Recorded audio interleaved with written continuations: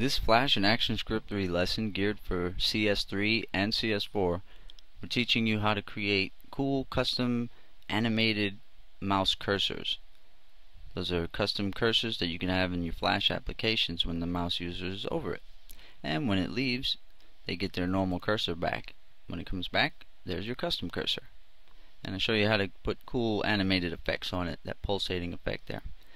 Okay, here we are at the Develop PHP forums in the Flash CS3 and ActionScript 3 section, and we have a member who writes, I'm creating a website, and what I want to do is when someone visits the website, I want their cursor to change into my custom design cursor. All works fine until I move the cursor off the website, i.e. onto Firefox toolbar. My custom cursor stays on the stage and does not vanish. And he supplied his script. And what I'm going to do is I'm just going to show you a little tiny script that'll help you get the cursor to vanish once it leaves the Flash stage. Okay, so first thing is we'll go into Flash. I'm in CS3. You can be working in CS4, and this ActionScript 3 that I'm going to write will work all the same for you. So what we'll do is, let's make this a little smaller, and you can have your stage size set any size you need it.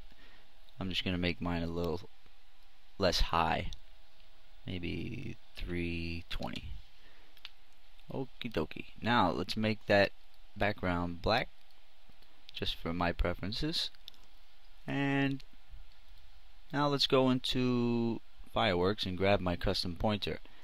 Now you can design your custom pointer in any Adobe software that's made for graphics. You can even do it in Flash. But I just wanted to make mine in Fireworks because I like the way Fireworks graphics come out. So I'm going to press C, Control C, and by the way, this is a bitmap, it's flattened.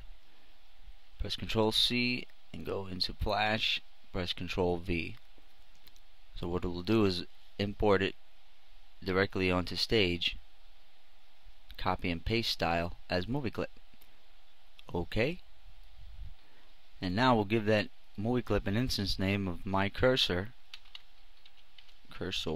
underscore MC. My cursor underscore MC. And now let's create a new layer above that, layer 1. Let's call this new layer AS3. For ActionScript 3, let's call this cursor. Okay. Now we have an instance name on our little movieclip cursor there. And let's open the Actions panel by pressing F9. That way we can type in some code that will affect this movieclip. Okay, here we are in our Actions panel, and the first thing we want to do is add 2 event listeners to the stage. We're going to be listening for mouse move and mouse leave. So we'll say stage add event listener.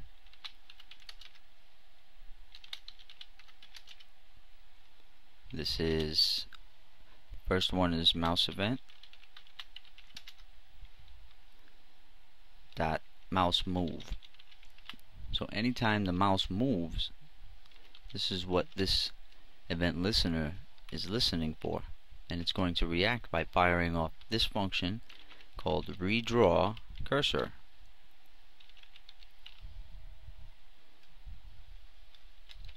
If I can spell it right. Redraw cursor. So anytime the mouse moves, it's going to fire off a function called redraw cursor. Now let's just grab that whole line for our second event listener, and that's going to be targeting the stage as well. Event listener for the event of, and it's not a mouse event, it's going to be a stage event really, and then it's going to be mouse leave. So anytime the mouse leaves the stage, this function is going to fire off, and we're going to name it hide cursor.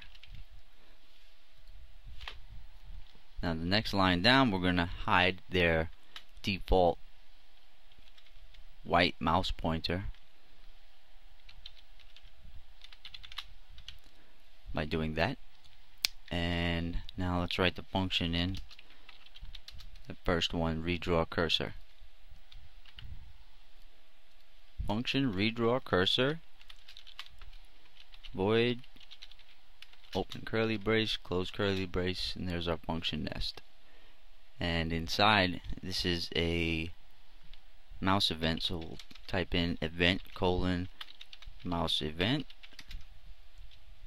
There we go. And the next function nest, let's just go ahead and set that up, is going to be event colon event hide cursor. So there we go. Now we have our two functions set up and ready to go to fire off anytime the mouse moves on stage or anytime the mouse leaves the Flash stage. So you put your code that you want to whatever you want to happen on those events, you put your code right here, and we'll do that now. Okay, so the first thing that we want to happen is on the hide cursor, we want to say my cursor underscore MC, which is the instance name we gave the cursor, dot visible equals false.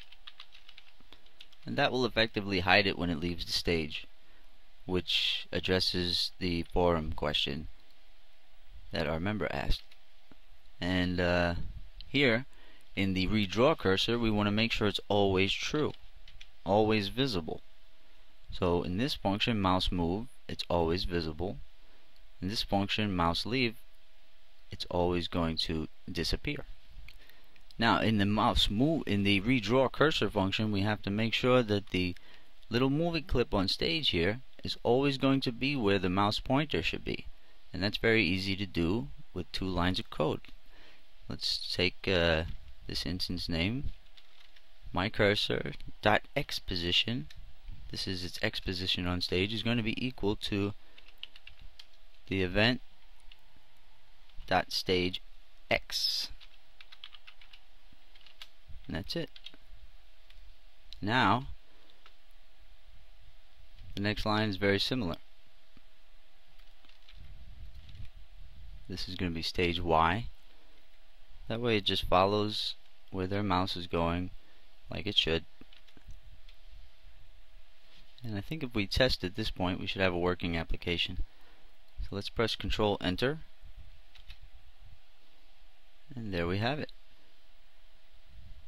You see, when my mouse leaves the stage, the mouse cursor, the custom cursor, disappears like it should, and my little black pointer comes back for use in my other applications. Okay, so let's see. You see how it's kind of jagged? You want to raise your frame rate. Make sure your frame rate's not so low, or everything will be jagged. All of your animations will be will seem choppy. So now you can see how it's much smoother now with a higher frame rate. And you can also do other cool things like make it have a pulsating glow or something like that easily. And you can have this anywhere on stage and off stage. You can set it off stage if you want, and it will still work the same. See, it just follows the mouse, the pointer. So if you double click inside of this, you convert this to a movie clip. Let's call it inner cursor clip. Okay. Now that this is a movie clip, we can, in this timeline, we can give it a little pulsating glow. Let's go 10 frames, not even, maybe 8 frames, and then to 16. Hit F6 again. So I hit F6 twice there to make new keyframes, and it looks like this needs to come back one. There we go.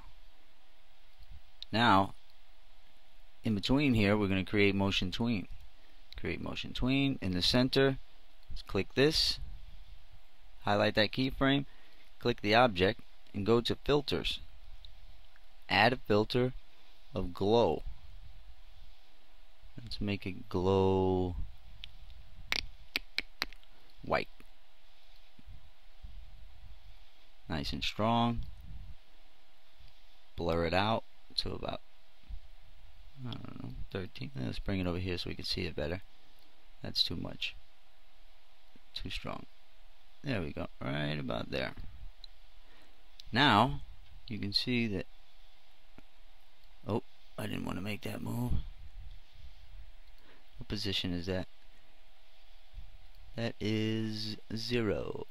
Let's put this back to 0. There we go. There's all kind of animations you can set inside of this. So now let's press Control Enter, and now you'll see it has a pulsating effect now, the mouse, and it moves anywhere you go on stage. And when you leave stage, it disappears. When you come back, it reappears, follows the mouse. It's exactly what you want. Okay, we hope you enjoyed this one, and we'll see you next lesson.